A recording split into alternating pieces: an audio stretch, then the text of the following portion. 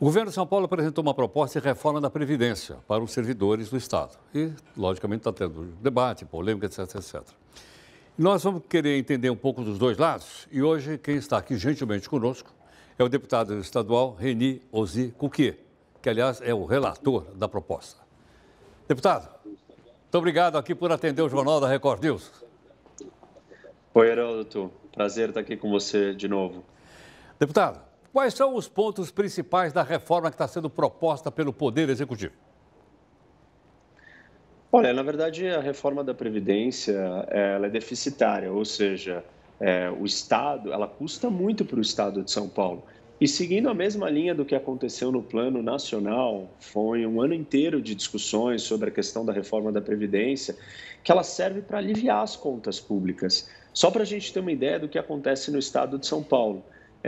O governo tem um orçamento do Estado de por volta de mais de 200 bilhões de reais. A reforma da Previdência, ela custa 34 bilhões de reais. E aí, quando a gente olha todo o gasto que o Estado de São Paulo tem com educação, 33 bilhões de reais. Quando a gente olha para o gasto inteiro em saúde, 24 bilhões de reais. Quando a gente olha para o gasto na segurança, 11 bilhões de reais. Ou seja, as três áreas mais críticas e básicas que a sociedade está esperando, os serviços públicos, que é saúde, segurança e educação, se gasta menos com ela do que com a reforma da Previdência, ou com a reforma, quer dizer, com a Previdência, por isso que a gente tem que fazer uma reforma.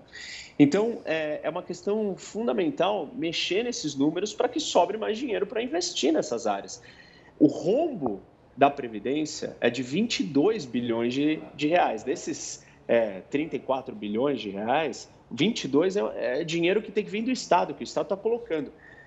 Essas três áreas, né, segurança, saúde e educação, aí falando de investimento, quanto que é investido pelo Estado, são 2 bilhões, ou seja, muitas vezes mais se gasta dinheiro com a Previdência para uma população muito menor, porque quantos funcionários públicos nós temos hoje aposentados no Estado de São Paulo?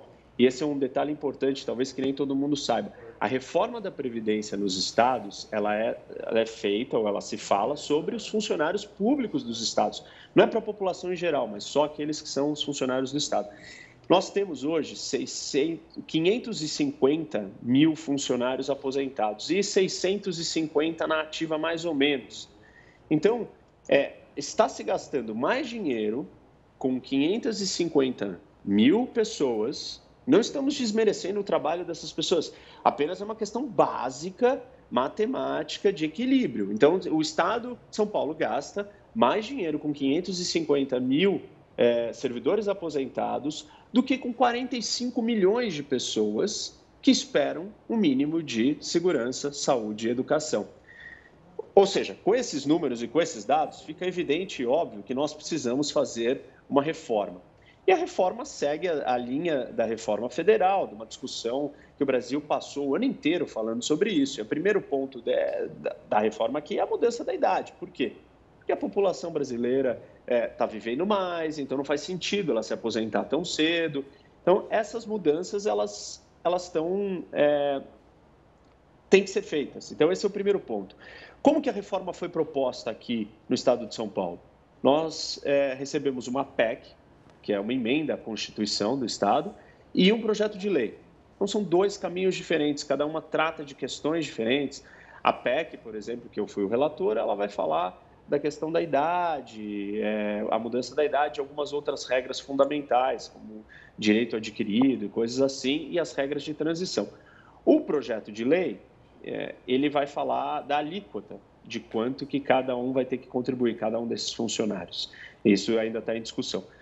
Mas todo esse debate aqui, ele parou na Assembleia porque a reforma foi interrompida, ela foi judicializada pela oposição, aqueles que não querem que a reforma aconteça, e isso foi parar no STF e está paralisado. Então, nós estamos desde de dezembro, no final do ano, isso foi um deputado do PT, o deputado Emílio, entrou com uma liminar no STF e paralisou a reforma. Além disso, ainda existem outras ações e nós estamos esperando.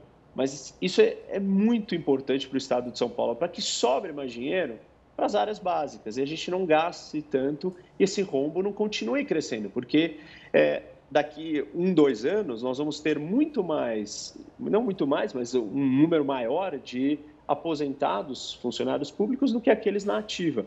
E aí os gastos vão aumentar cada vez mais e estamos deixando de investir naquilo que é essencial para o Estado. Tá certo. Deputado, obrigado aqui pela explicação. Muito grato. Obrigado, Heródoto. Até a próxima. Muito obrigado. Está aí o deputado estadual, né? Heni Ozi Cukier, dizendo por que precisa fazer a reforma da previdência do Estado de São Paulo, só para funcionário público do Estado. Mas e o outro lado? O outro lado, você vai ver aqui também. Amanhã a gente vai colocar o presidente da Associação dos Funcionários, né, para contar o outro lado, e aí depois você forma sua própria opinião a respeito desse tema. Os números que ele deu são números realmente interessantes. Vamos ver o que o outro lado tem a dizer. Do jornal, a gente procura sempre para você avaliar.